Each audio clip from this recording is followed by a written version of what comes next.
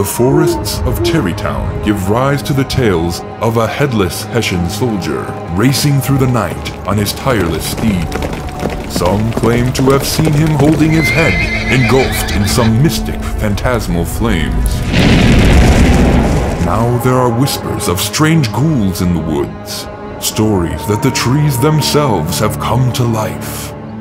Ichabod Crane has been missing for 3 days now, and you find yourself entwined in the search to find him. So in Legends of Sleepy Hollow, it's a follow-up to Washington Irving's famous short story, Legend of Sleepy Hollow, which is set in Terrytown, New York. So as our story opens in Chapter 1, they are led to the schoolhouse, which is where Ichabod used to teach.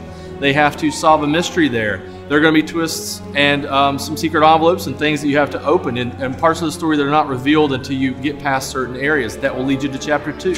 There's 8 chapters in the entire game. The idea of Sleepy Hollow came out of actually our love of role-playing games on the computer, where you gather your buddies and you go on an epic adventure, and you level up your characters over all these cool quests you have together, and you have these shared experiences. So that's what you're going to do in Sleepy Hollow. So when we approached Legends of Sleepy Hollow, it was interesting to see us, how we thought through the story, taking what is a really an iconic, source material that's been around forever, and we take that and say, okay, here's where we see that story going from fundamentally where it left off. It's really exciting to be able to play as these different characters. Each one's going to have a unique game experience.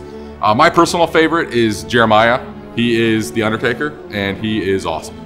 He's kind of your classic video game tank. He's fun. You get to go swing your dice around, protect your party. Appropriate to the storyline is the Tanner, Emily. And she's more of your ranged character, and she's the kind of character you want to play if you'd like to stay back a little bit but still do a ton of damage. Another playable character is Elijah the Minister. He is an older minister of the local area that's along with this party. And what he brings to the table is kind of your classic sort of video game monk abilities, but in a really unique spin that really plays off his old Dutch heritage. Finally, if you want to really have a neat experience, we have Matthias the Warbet. Sort of your grizzly warbets come home and now is kind of looking for their place in the world. Kind of one of those mid-range characters, a lot of damage, a little bit of range with the pistols.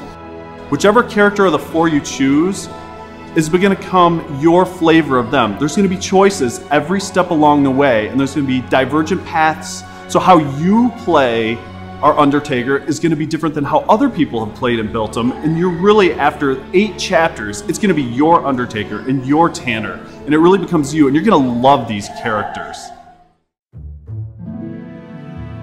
Each hero has a set of general actions they can perform, along with a set of specialized skills unique to their character. During a hero's turn, a player will take an action token and move it to an action spot.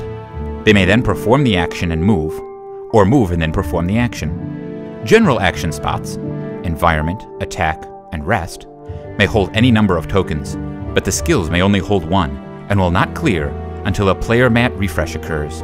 Each hero has a weapon with a base range and damage. When a player selects an attack action, they first check range, then make sure they have line of sight to the target. Damage is then calculated by taking the base damage from the weapon and adding any modifiers from the general action or skill. Environment actions allow a hero to interact with things on the board in their space. For instance, in Chapter 1, an environment action can be used to flip over discovery chits, which will reveal certain secrets such as a Legends card. After all heroes have taken a turn, it's time for the game to have a turn. Each chapter has a game mat that controls certain aspects of the turn. Players will follow the actions listed on the revealed action spot. In this case, it is move and attack. All foes will first move 1 space toward the closest hero. Then, any foes that are in range and have line of sight will attack. In some game turns, new foes may spawn. An attack die is rolled, and the game mat is checked to see the spawn result. Then a 6-sided die is rolled to see where the foe or foes will spawn on the board. Knowing when the chapter is over and the heroes are victorious is easy. Players just keep going until the game tells them they've done it. In the case of Chapter 1, it will be a revealed event that instructs you to read the end of the chapter story page. Sleepy Hollow is growing darker.